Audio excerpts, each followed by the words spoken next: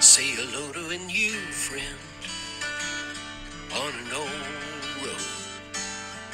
Take a two-lane trip of memories into mysteries unknown. Come along for the ride.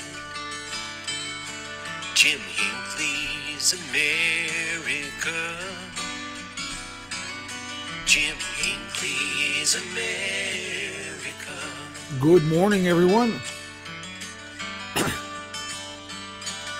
Starting our day off with a little bit of road trip inspiration from Joe and Woody and the boys of the road crew at Road Crew 66.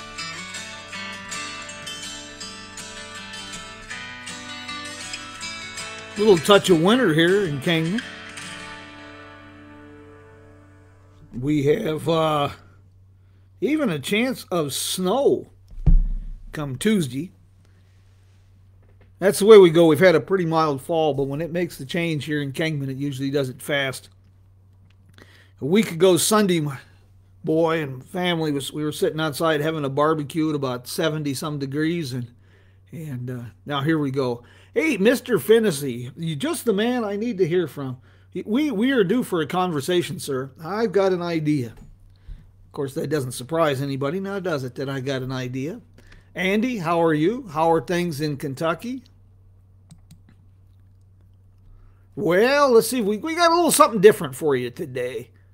But so let's get this show on the road, and we're going to talk electric vehicles, the future of Route 66, and well, let's see. And then we'll get to your questions and answers. I'll update you on the podcast.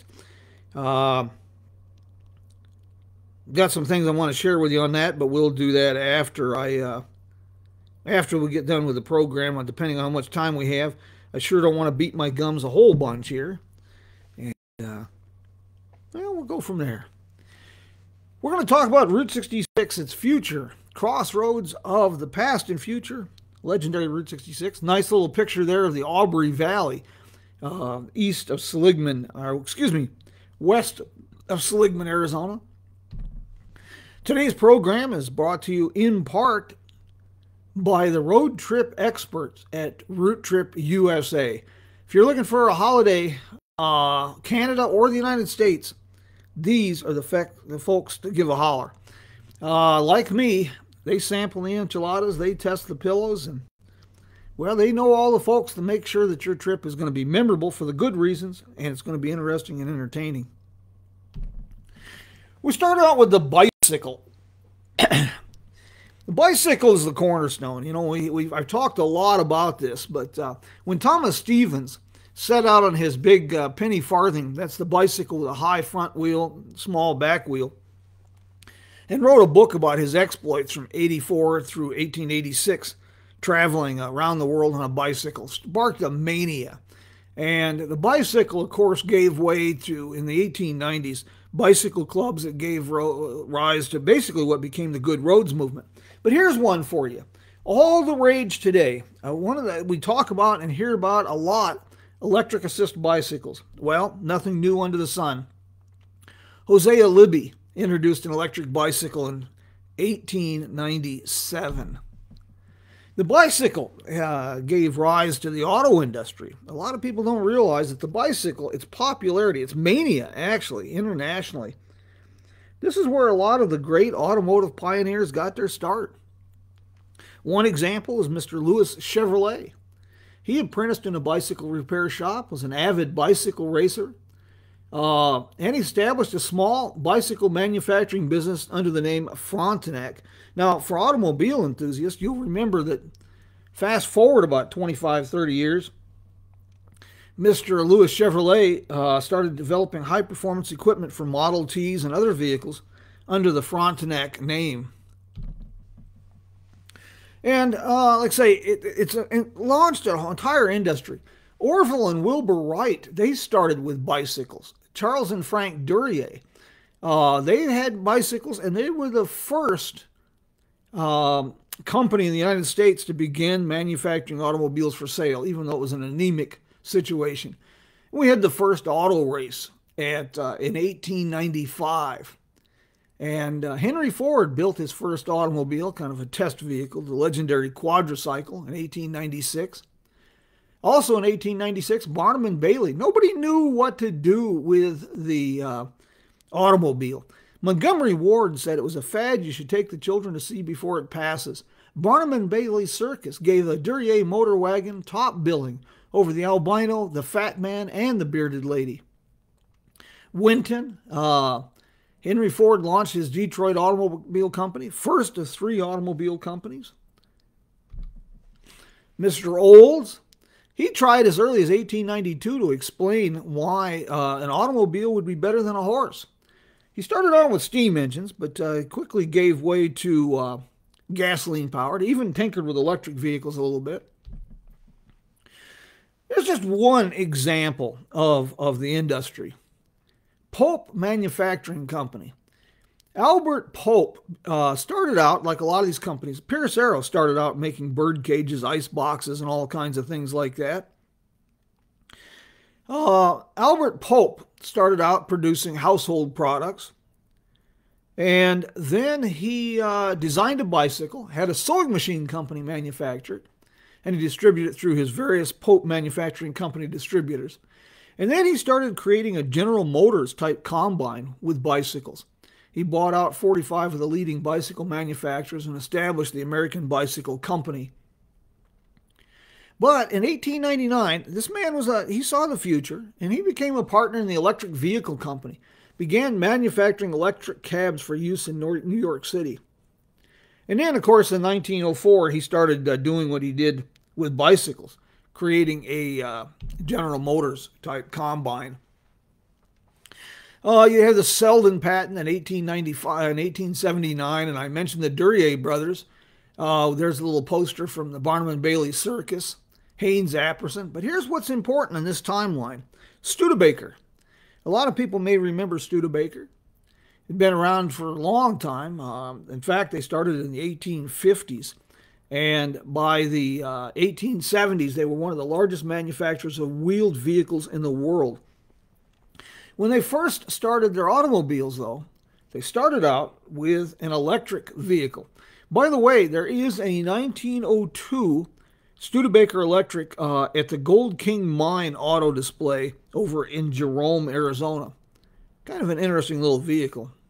To give you an idea, though, electric vehicles. This is kind of an overlooked chapter until quite recently with Tesla and some of the other Rivian and some of the other electric companies coming up. People are rediscovering the heritage of electric vehicles.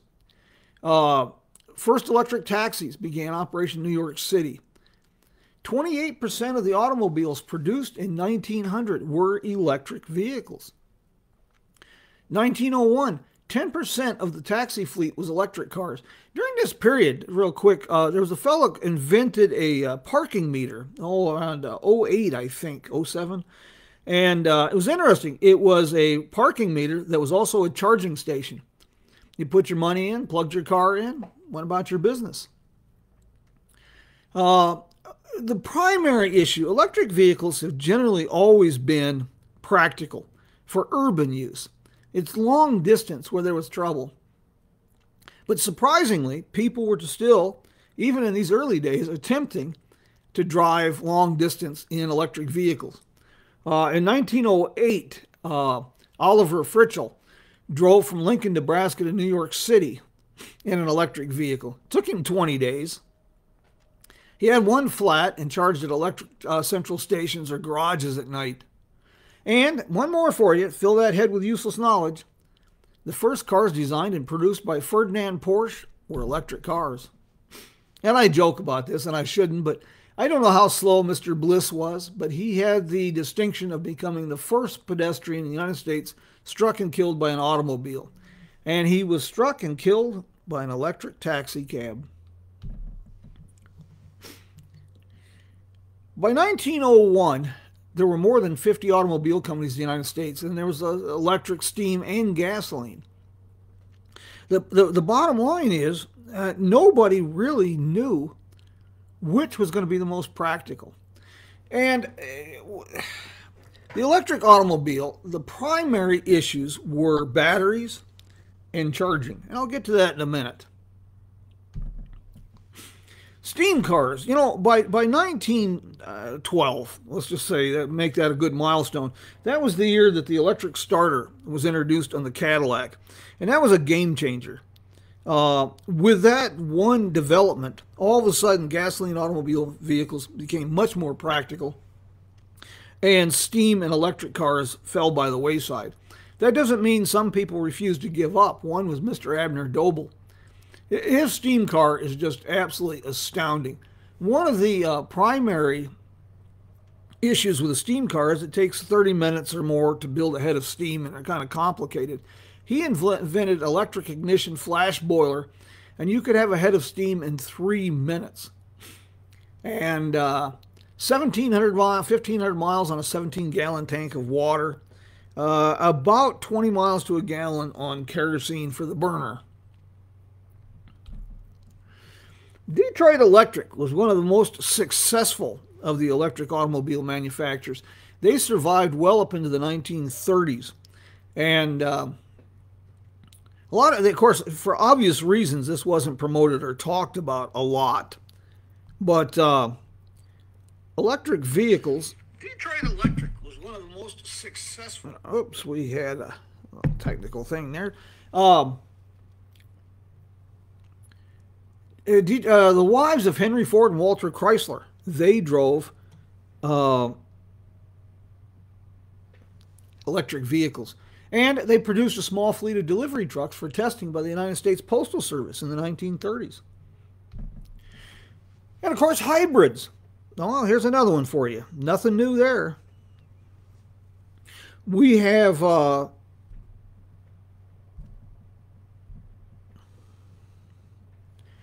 Woods is a company they started in 1899. Again, fill your head with a little useless knowledge. The first car imported into Hawaii, an electric vehicle. They began building all kinds of electric cabs, but their most innovative was the Woods Dual Power. It had a 4-cylinder gasoline engine with dual generators, auxiliary for the electric motor. And at 15 miles per hour or under, the gas engine idled, and it was an electric car. But the gasoline engine allowed for speeds up to 35 miles per hour. The old nothing new under the sun. To give you an idea how dramatically things were changing, how fast, take a look at these quick little numbers here.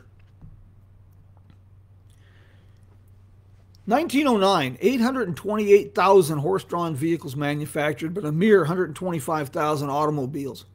Now you flip that around 20 years later, 4,000 horse-drawn vehicles and 4.75 million automobiles. See, but we got to think, just like today, people are resisting change and things, it's going to happen. Whether we like it or not, things change. That's just the nature of things. And it wasn't just automobiles that were taking place, changing this, but think about all the infrastructure, livery stables, blacksmith shops, carriage makers, all these things in 20 years became antiquated. One of the great numbers here is 1920. More people have an automobile than indoor plumbing. Now, this is also why we like to blame the oil companies and all these things for the death of the electric vehicle. In part, a little bit. But the big reason was there was no place to charge electric vehicles. You have to remember, until the Tennessee Valley Authority came in the South, harnessing the Tennessee River, rural America did not have electricity. Well into the 1930s, many places didn't have electricity. I believe it was 1926 before Gallup, New Mexico, had electric service. Obviously, an electric vehicle is not real practical if you don't have a place to plug it in. Alexander Winton was a pioneer. He established the Winton Bicycle Company, built a motorized vehicle, and organized the Winton Motor Carriage Company. And then he had an ill-fated trip, kind of a comedic adventure. He attempted to drive across the United States by automobile in 1901, but it was a complete lack of roads that stymied his endeavors.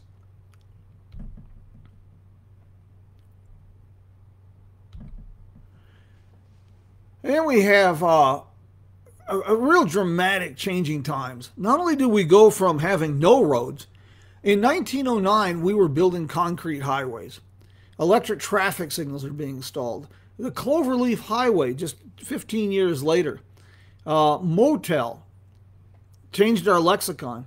And in 1930, 29 years after Winton couldn't drive across the country, we were building paved highways more than 10,000 miles annually. And it all changed. We start out, of course, Alexander Winton, no roads. Then we go with named roads: Lincoln Highway, National Trails Road, Dixie Highway, Jefferson Highway. The Association of State Highway Officials, established in 1914, and then Federal Aid Highway Program initiated.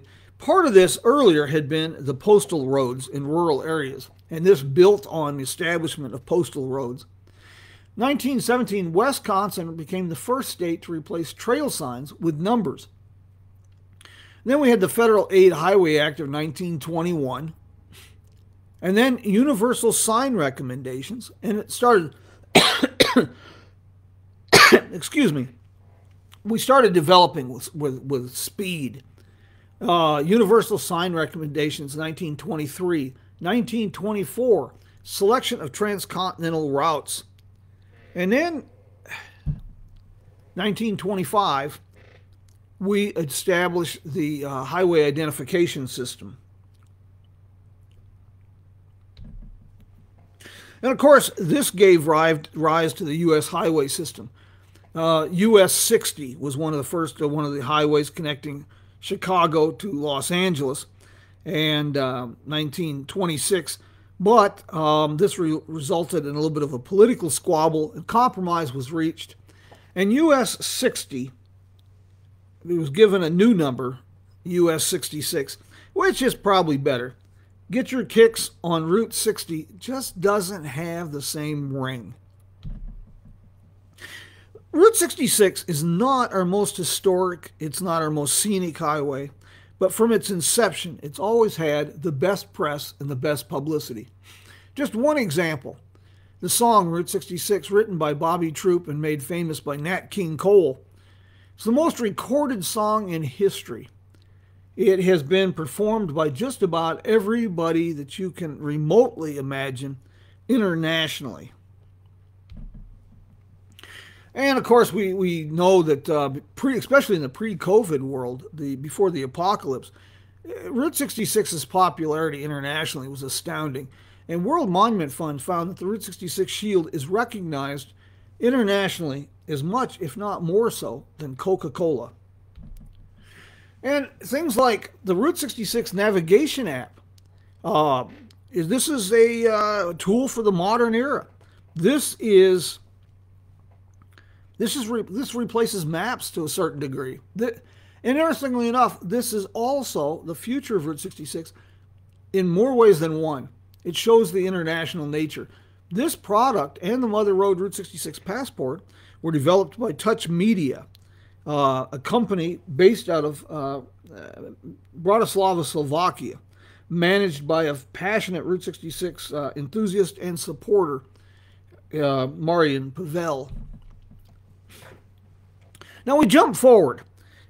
Because of the recognition, the name recognition Route 66 has, it has become the focal point in the last 10 years for development of Route 66 as an electric highway and to show the viability of electric vehicles. Electric vehicle cruise-in Atlanta, Illinois, attracted almost 100 vehicles. Articles as early as 1913 started talking about electric road trips revitalizing historic Route 66. Websites like PlugShare that made it possible for people to find where to charge their vehicles along the road dramatically increased the traffic of electric vehicles on Route 66. PlugShare is kind of interesting. In the early years with Alexander Winton, aside from roads, one of the primary issues was, where in the world do I buy gasoline? Electric vehicles, where do you charge your vehicle? Well, PlugShare. And another great milestone in all of this was in 2014, the International Route 66 Festival was held in Kingman, Arizona. And the theme was Kingman Crossroads of the Past and the Future. But it could have been Route 66 Crossroads of the Past and Future. One of the things we had was a conference, and you can still find this archived on YouTube. This was the cornerstone for the Miles of Possibility conference. And we had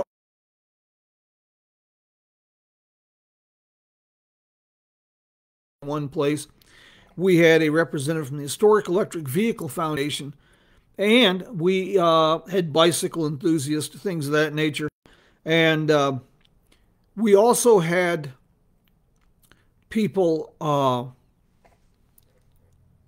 talking on all aspects. Kaiser Bartuli, the National Park Service, was here, and some of the people in attendance jumped on the bandwagon. Larry Klontz in Shamrock, Texas, met with representatives from Tesla and electric vehicle people that were here at the event, and within 9 months, he had electric charging stations for Tesla and other vehicles at the iconic U-Drop in Shamrock, Texas. Surprisingly, considering that at the event, the world's first electric vehicle museum was open in the Powerhouse Visitor Center, surprisingly, we didn't really do anything with the opportunity of charging stations until now. They just broke ground for charging stations at the Powerhouse almost 7 years after the event. Kind of odd. I never understood why that happened. But we are finally starting to move it forward. We have the embryonic exhibit at the Powerhouse Visitor Center in Kingman. And the city has recently acquired this old Safeway building in the upper left. Most recently, the State of Arizona Department of Economic Security building. And it will be the future Route 66 Electric Vehicle Museum. The popularity of Route 66 made it easy for companies to get to magnify their promotional initiatives when they had an electric vehicle to introduce. Example, 2014, when Harley-Davidson rolled out their electric motorcycle. Well, they tested it along Route 66 with tremendous media coverage. Chairman of TV Group in London did in 2014, an electric vehicle drive along Route 66. Jerry Asher did Plug-In Around Arizona in 2017, showing the viability of long-distance travel with electric vehicles. Rick Carl, not the ideal vehicle for doing a long-distance trip, but he became the first IMEV owner to drive Route 66 from start to finish, and with an electric vehicle, largely using the magic of PlugShare. And then we have headlines like more auto chargers coming to Route 66 in Illinois. The center picture between the Sky Chief there, that is in Dwight, Illinois. Ambler, Texaco, been there since the 1930s. It's now their visitor center. And this is kind of a glimpse of the past, the present, and the future of Route 66. Here's a vintage gasoline station. It has all the amenities for people traveling Route 66 by bicycle, and it also has EV charging facilities. The future is now, as they used to say.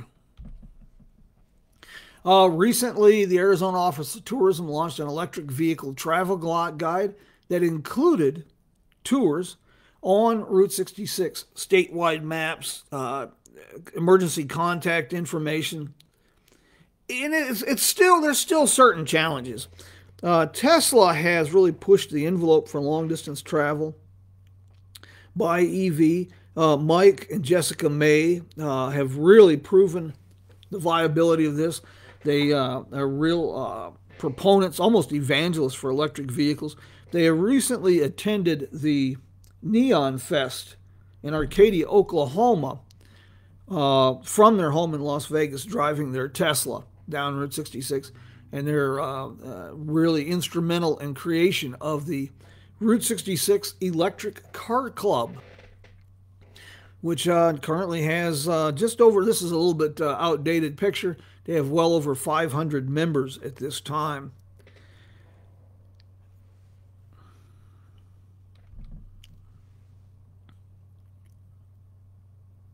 And we are seeing all along Route 66 now electric vehicles. Tesla, of course, is the most common. You can there's enough charging stations now. The desert, they're a little desert anxiety, but just as there used to be with people with gasoline in the Mojave Desert section of the road. But the rest of Route 66 from LA to Chicago, people are doing it all the time with their Teslas.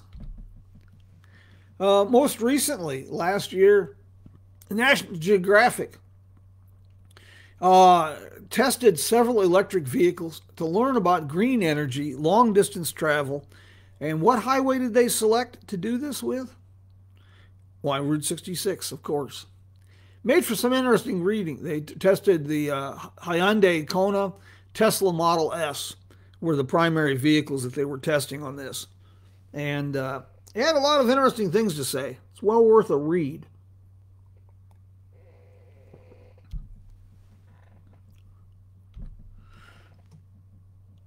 Recently, October 9th, 29th, 2021, best EV route to travel across the United States. Imagine this, Route 66. It's it's kind of ironic when you think about it, that we've gone this way. And I should note that we've also gone full circle. This whole thing started with bicycles, and bicycle tourism on Route 66 has become a very, very major thing. Adventurous Cycling Association now has produced a map series and GPS series, and groups like Lon Haldeman regularly conduct tours along Route 66 bicycling. And here's the greatest hint of what the future has. Hertz has ordered 100,000 EVs for their rental fleet. And I have already received, even though they're not planning to get to the States for some of these tours until late 2022, early 2023, I had some of these tour groups that I work with have been asking me how soon do I think that they'll be able to rent Teslas for their Route 66 tours.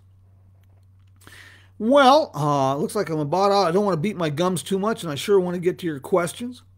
I want to give a shout out to Louis Keene and his crew, Uranus, Missouri. You gotta see. It's something you gotta see this place. That's all I can tell you. Juvenile humor runs supreme. It is just fun, and they have good food, all kinds, not just fudge, but a lot of good food, interesting things. Circus Sideshow Museum. And I understand that they're about ready to open Uranus #2 in Anderson, Indiana. And that kind of brings this together, and we'll sit down and see if I can chew the fat a bit and answer your questions and see what we got here. Andy down in Tucson, and Michael, I'll give you a call sometime this week. Mr. Keith Kentner, God bless, good morning. Jim, I had been away from the news for a bit. I am glad that you're safe and sound. It sure looks like it was a bad situation back there with all the tornadoes, and I'm glad you and your family are safe. Brian, good morning. John, that would be interesting, most interesting. I toured, when I was in Germany last time, I toured the Audi factory.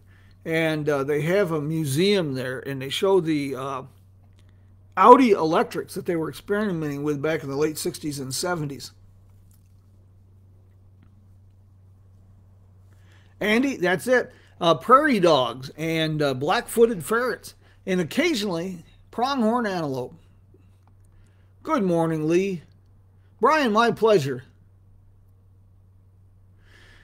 You know, I'm afraid that joke is an old one, but I'm afraid it's pretty much an outdated one anymore. It's getting there.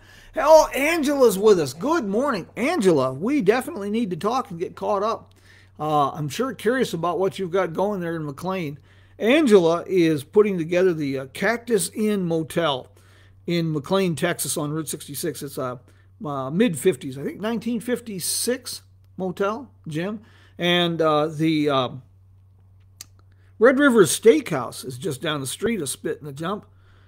Makes for a great overnight stop, great pit stop. McLean's got a lot of interesting things, by the way, if you get a chance to stop there. Check out the Devil's Rope, the Barbed Wire Museum. Perhaps the most amazing thing about that is it is interesting. And ask for directions out to the old POW camp. A lot of neat stuff out there, too. Harley, good morning. How are you doing today?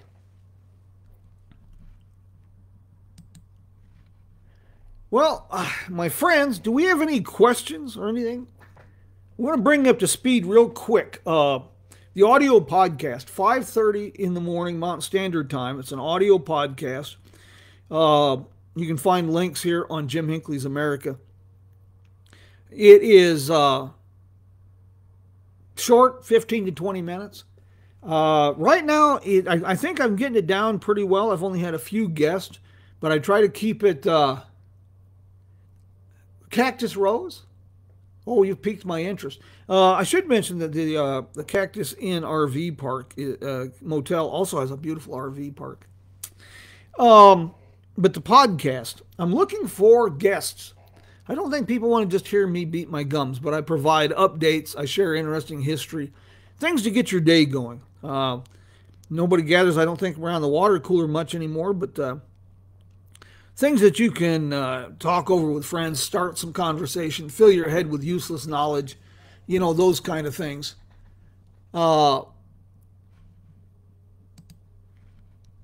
It's a lot of fun. I'm looking for some guests. So if anybody has an event to promote, a business that they're working on, something they're updating, you got a new book, author, artist, you're a community organizer, give me a holler. Let's give you 15 minutes in the spotlight, see if we can get you some attention. And that's 5:30 in the morning, Mountain Standard Time, but you can always listen to it later. It's archived there on the Podbean page for Jim Hinckley's America. And a little something I'm trying to do. I just don't have enough sense. And a little bit of a teaser for you. I still am holding out for a Model A Ford sedan. Or Model A Ford. I'd like a pickup truck preferably, but I might end up with a sedan now. I've been looking for a while to try to find a good vehicle, a Jim Hinckley's America vehicle, something that can be recognizable, brand recognition, and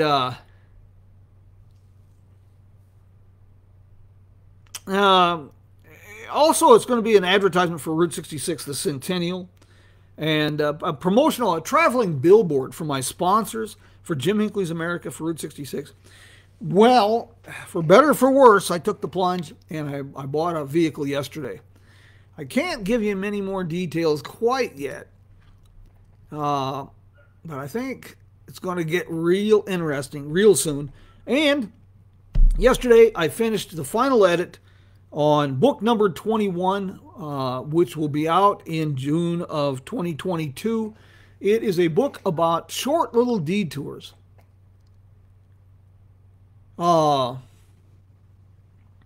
Places like Wallapai Mountain Park, just 15 miles off Route 66, or Palo Duro Canyon.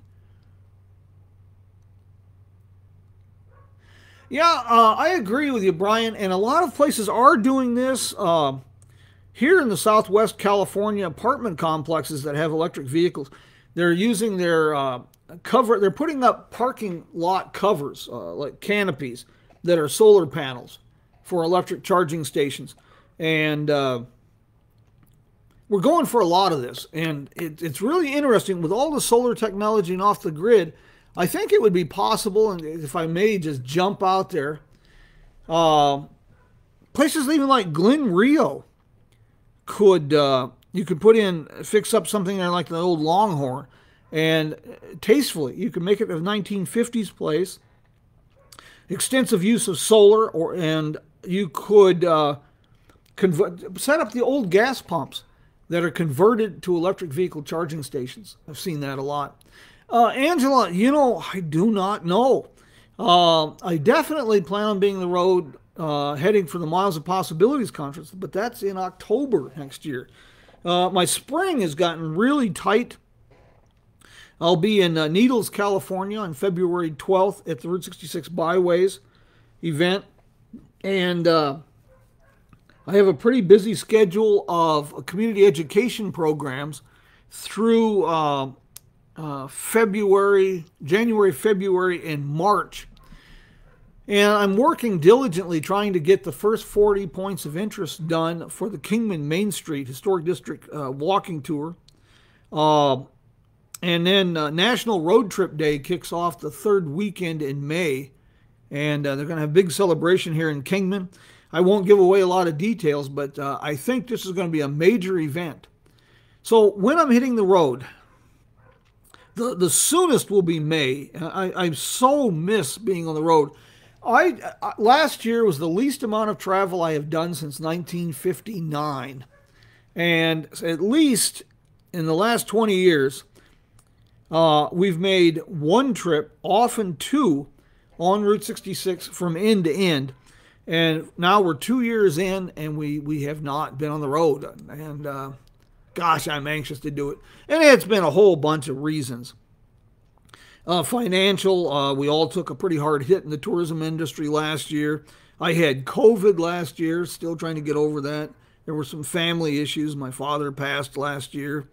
Just a ton of issues and problems that prevented travel.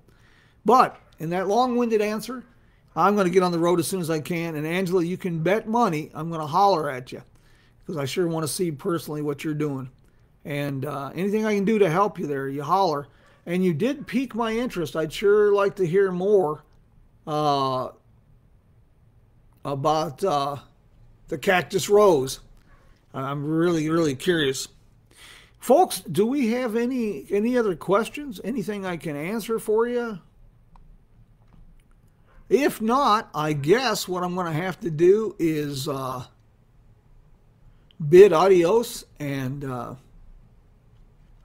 well, we'll see you next week, same time, and hopefully tune in, and you can hear me tomorrow. And I got to tell you, the audio podcast, if you tune in, it's archived on Podbean and on Facebook. But if you tune in during the program, it's interactive. And with a little bit of notice, like if you want to be a guest, it'll be full audio. I'll send you the link, and you just sign in, and we'll be just like we're sitting in the studio talking together. My friends, thank you so very much, and we'll see you soon. Vaya con Dios, mi amigos.